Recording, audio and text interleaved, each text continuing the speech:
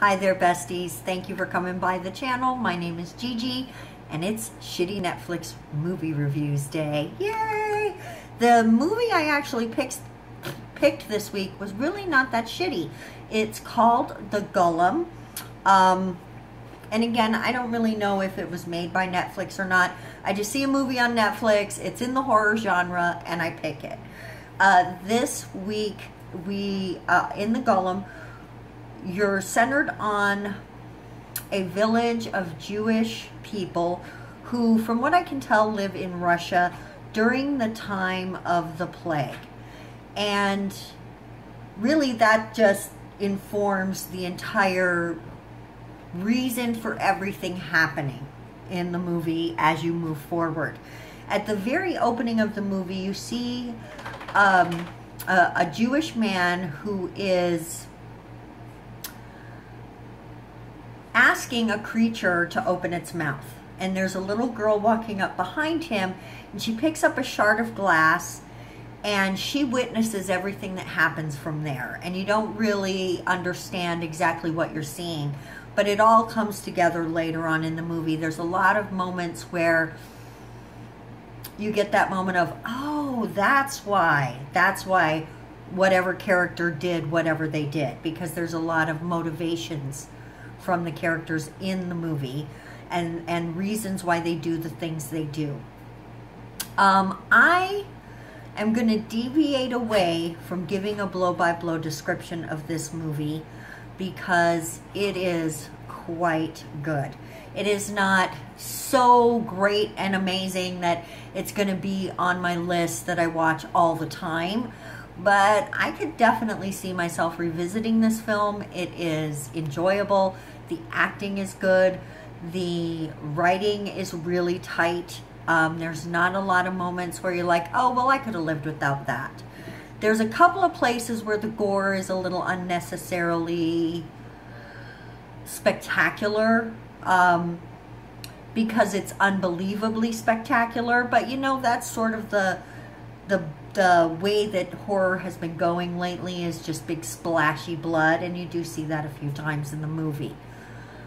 If you're just looking for a nice little horror film that tells a tight little story and gets you involved with the characters right away, go watch The Golem. It is really well told. So just to give you a basic overview, what's happening in the story is you see this woman. She her name is Hannah, and she is at a doctor's office. No, she is at the healer's house. There's no doctor's office in the village, okay? I'm saying that incorrectly. She's at the healer's house, and the healer has her sitting in her chair with her legs up like this, and she pours something from a little vial onto a cloth and rubs it on her area and says, we're done.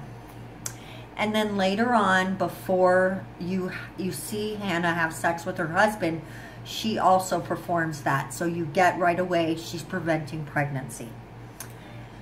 Her husband comes to bed. They have incredibly wooden sex. He prays at the end of it that they have a child. She says amen. And she gets up to study. Study which is prohibited to her as a woman. But her husband loves her, and he gets her the books anyway. From here, things start getting pretty crazy. They are at a wedding. It's two of the people in the village are getting married, and during the ceremony, a group of people come walking up. One of them is wearing a plague doctor's mask, and if you know what that is, it's like a leather mask with a long nose. And in the nose, they would stuff it full of herbs and flowers, hopefully to keep the plague away from them. Because they didn't really understand where disease comes from back in those days. So there was just no way for them to understand how to take care of the plague, which is really, oh my goodness. Oh, wow, that came over me so crazy fast. I didn't even know. Whoa. So anyway, they didn't know. So they had these plague doctors, which really were nothing more or less than just, for the most part, snake oil salesmen. They weren't real doctors. They had no training. They were just killing people with their ineptitude. So one of these plague doctors is walking into the village carrying a child, and she clearly has plague. She's got the lesions. You can hear her wheezing. And when I first saw them, I thought maybe she was dead and maybe she was someone who belonged to the village. But it's the plague doctor's daughter.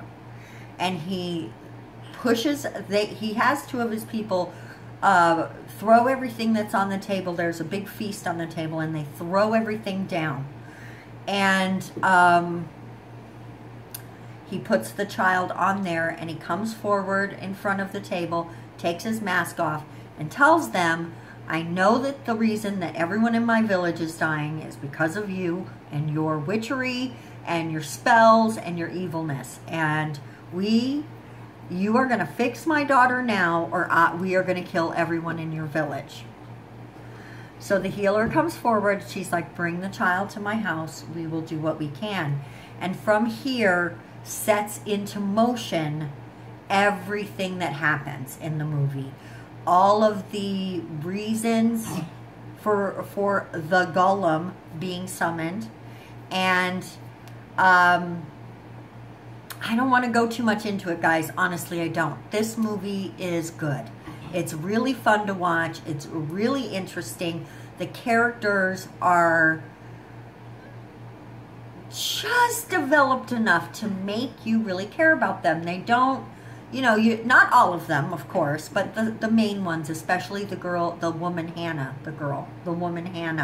You always are wondering about her motivation, which eventually is revealed. So, Jacob, we're going to go in just a minute, baby. Hold on. Jake is being impatient. I swear he reads my mind and he knows what we're going to do before we're going to do it. And something's about to happen when I get done with this video.